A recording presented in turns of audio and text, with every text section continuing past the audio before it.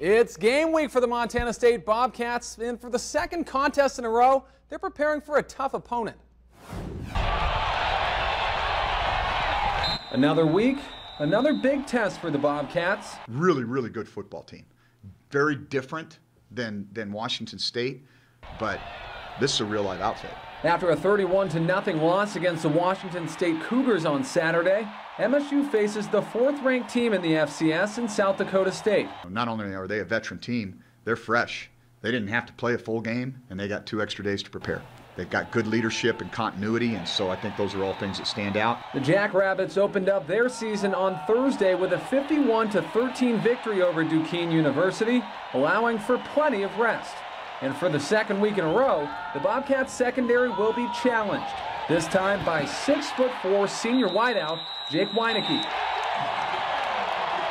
He's a long strider, so big target, big catch radius.